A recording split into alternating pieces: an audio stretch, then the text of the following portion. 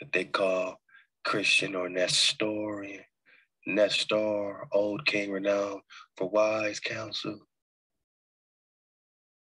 The location of the Prester's kingdom is said to be in Central Asia or India or Antioch. Get the drive, man. Catch up on what they saying about the Prester. 14th century Africa talking about the Prester. Yeah, they all need the title. They got their own Prester flow, you know. To them, it's Haile Selassie, and he's the God, right? You know what I'm saying? He's the God, man.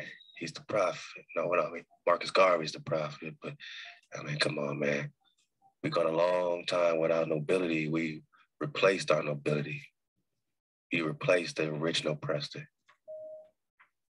Ethiopia has been claimed for many years as the origin of the Prester John legend, but many experts believe it is simply adapted to fit that nation in the same fashion it was projected onto Mongolia and India in the 13th century.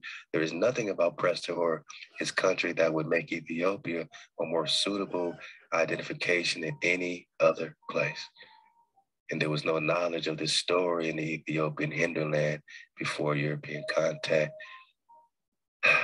because they're in the wrong Ethiopia and they're in the wrong India. Con.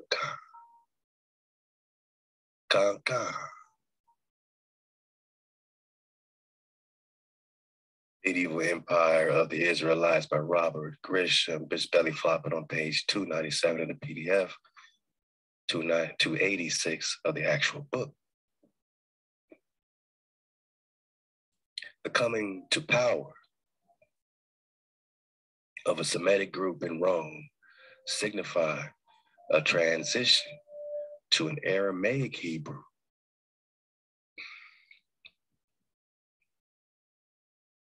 Aramaic Hebrew language.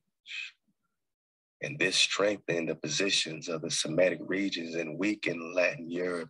Here is why the traditional history believes that the dark time of the all-European decay arrived. It is also called a time of huge influence of Eastern and Arabic cultures. Supposedly, the Arabs gave Europe mathematics, right? Ask the Moors, they're gonna break it down. Yeah, we schooled all the so-called whites. And then we created your opposites and we put them against you because we're the alchemical serpent. We represent androgyny. We bring everything to life and kill everything. Astronomy, medicine, everything is correct, but only not Arabs, but Aramaic, Semitic group.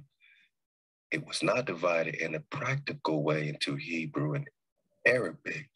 All the way to the end of the 15th century, the Israelites prayed in Hebrew in temples with minarets, M-I-N-A-R-E-T-S, and wrote prayers in Arabic and Hebrew.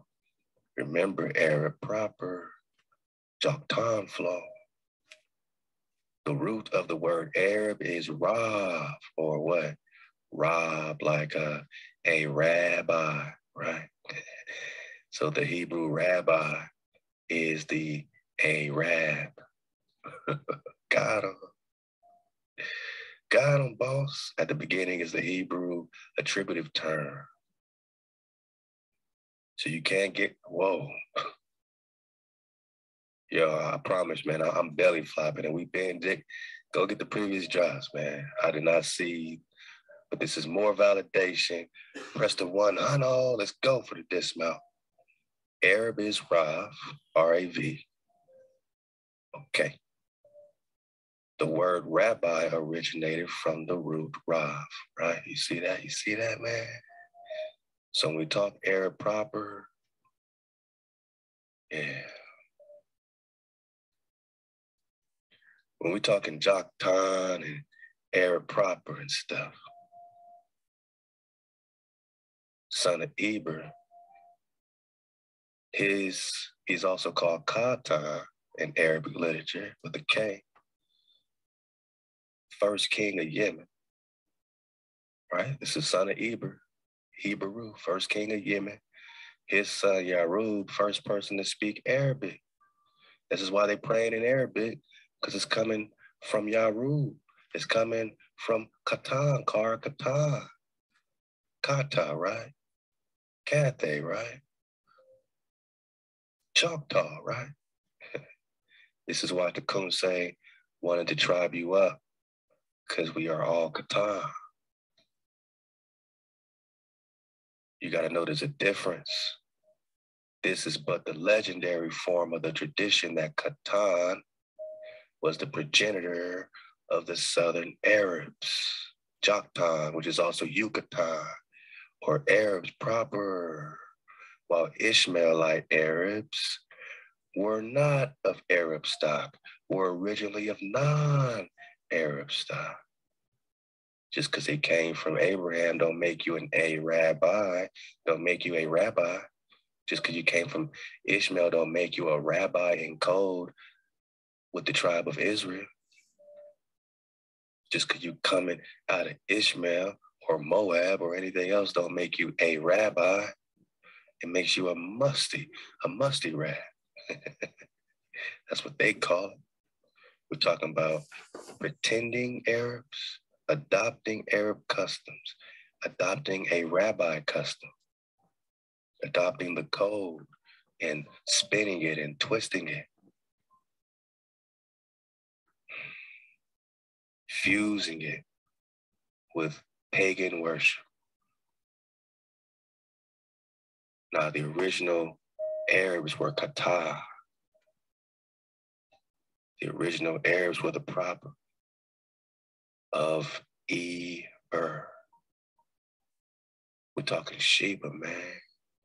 We're talking Ophir, man. And we still got to have a whole section digging on Ophir and, you know, all these possibilities and places it can be.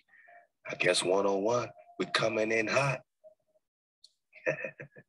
Like I said, we just getting started.